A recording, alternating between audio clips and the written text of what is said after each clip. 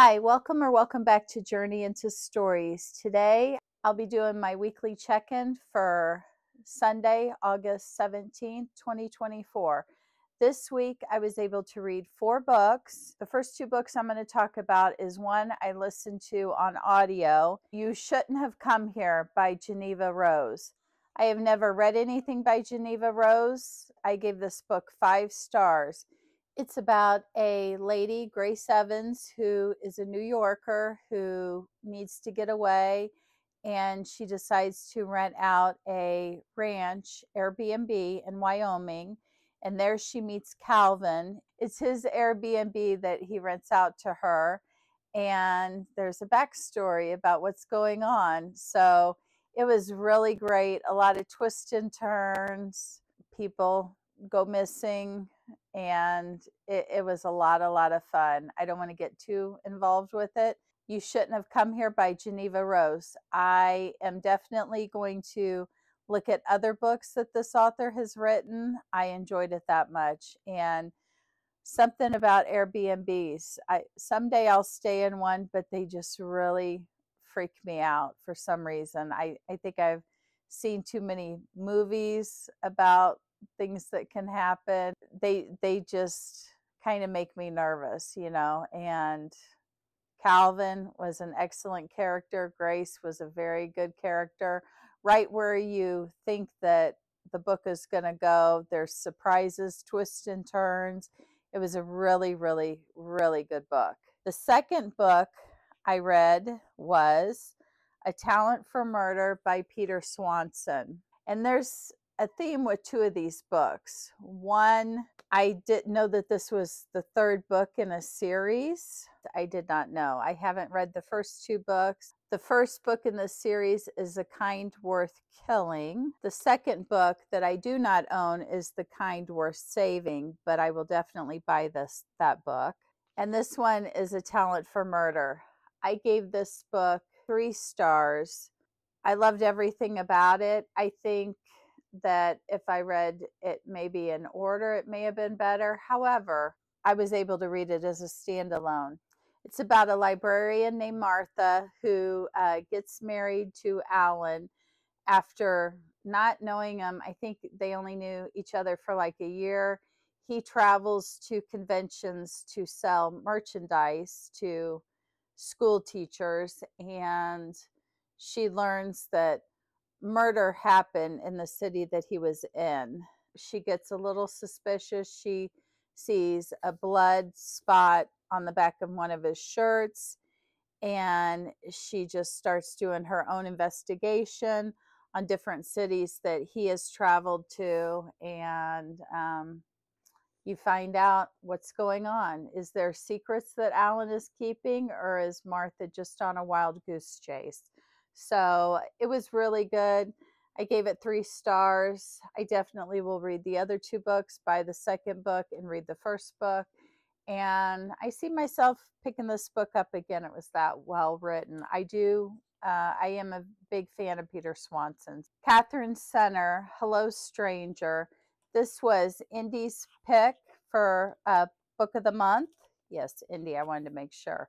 And this is about a girl named Sadie who is an artist, and she's trying to submit her work into a competition, and she beats out, I think, like 10,000 people that have entered.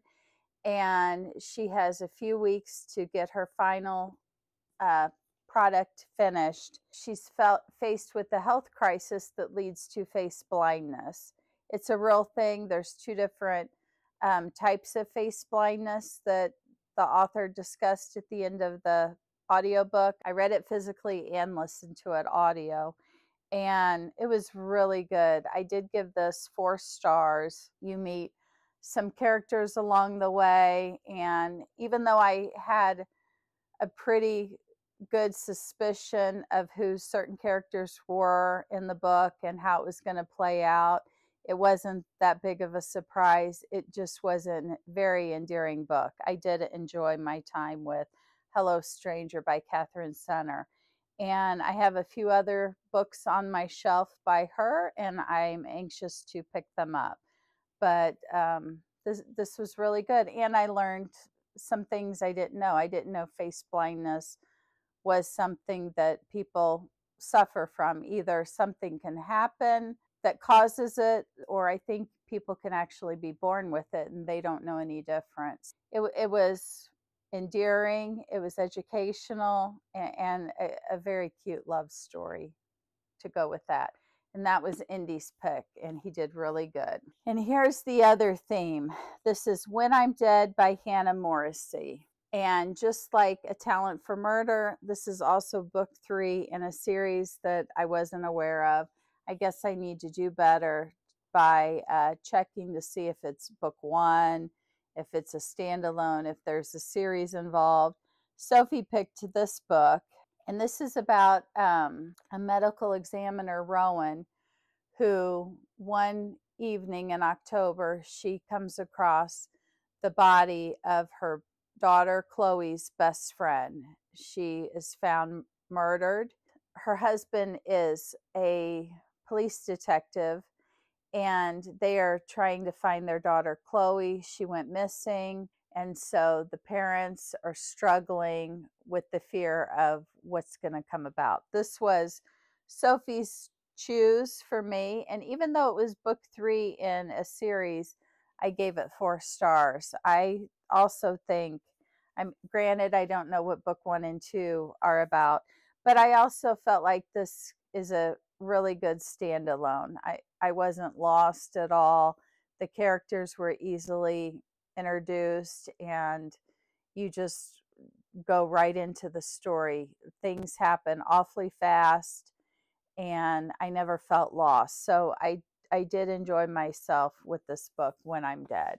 I was able to read 4 books this week, 2 of which were third in the series. I'll do better by that.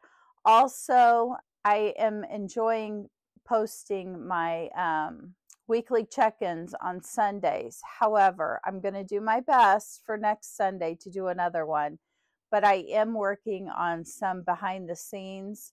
I need to get 4 books done this week in order to be ready for a upcoming video that I have in the future to where I'm able to film in a special location, all 4 of them. And so I'm going to focus on that this week, but I do have a special video coming out. It's kind of a video that when I decided to do BookTube, this is something that just popped in my head, and it's something that I've wanted to do since last year, and I finally got around to getting it done. We have one more film portion of it that we have to add to it, so I'm hoping that that will at least go out this week. So whatever you're doing, I hope you're doing well. Take care of yourself, take care of one another, and I hope you're reading something amazing, and I'll see you in the next video. Thanks, guys. Bye. Have a great day.